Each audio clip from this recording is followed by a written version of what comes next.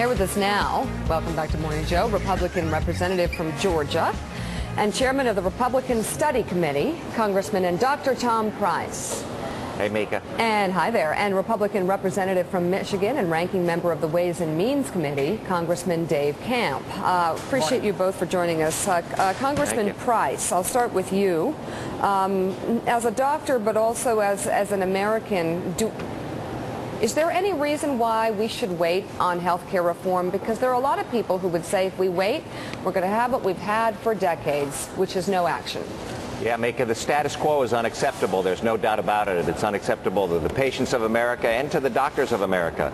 But the question is, are we going to do the right thing or the wrong thing? And the ad that was just up apparently was the cost of doing nothing. Well, the cost of doing what is currently on the table is to have a government takeover of health care so that there is a bureaucrat, truly an individual employed by the federal government between you and your doctor. That's not what the American people want. There are positive solutions that we ought to be able to embrace in a bipartisan way here in Washington so that the American people get the highest quality of health care, the greatest access, and at a reasonable cost.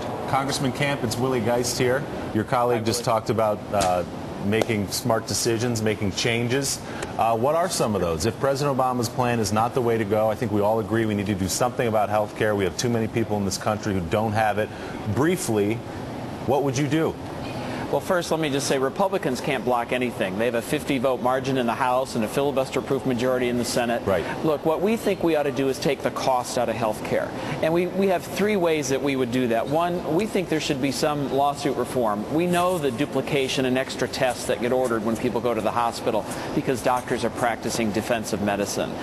We think that we should have small businesses and individuals pool together to be able to get a lower cost policy and bring costs down that way. And thirdly, we think there should be some anti-fraud provisions in health care. When you look at this bill, it's scored, there's nothing there. For example, somebody shouldn't be able to set up a fraud operation in Florida and then move to Texas and do the same thing all over again. We need to strengthen the Inspector General in that regard. None of those things are in their bill. These are common sense ideas that we think the American people are saying they ought to be included in health care reform. Hey, Congressman Price, I have heard the President of the United States say to me through the television that if I like my health care plan under this proposal going forward, I keep my health care plan. If I like my doctor, I keep my doctor. And I think I just heard you say that this plan means government intervention and government bureaucrats dictating to me what doctor to go to and what kind of health plan I'm going to have. Are you telling me that the President is kidding me?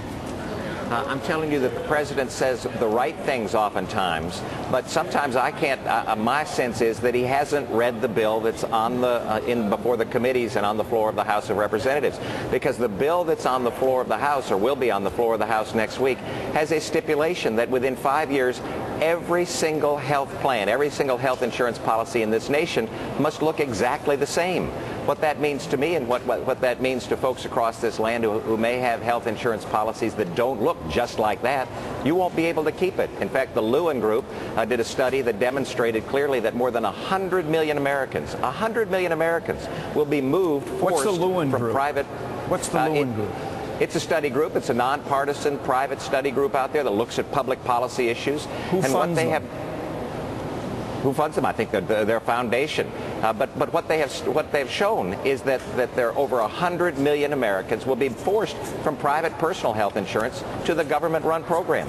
That ought to give pause to everybody, and that's why we believe that we ought to sit down in a bipartisan way and come up with the positive solutions that are available to us. Congressman Camp, Carlos Watson here. I really appreciated you outlining those 3 points. It's about as clear as I've heard anyone on that side of the aisle do it. Do you think that Republicans, being responsible legislators, should call for Congress to work through the August recess on this pressing questions as more and more Americans, including in your home state, are laid off of work and lose their health insurance? Yeah, look, we think that health care reform is important. It needs to be done. The sooner the better. But I think the American people are saying do it right. I'm certainly willing to stay and work on this as long as it takes. I don't think it would hurt necessarily for people to hear from their constituents what they would like us to do. And so I'm not sure that being home for a time isn't all bad, but I'm here ready to work as much as the president would like us to. All right, Congressman Price and Congressman Camp. Gentlemen, thank you very much for joining us this morning.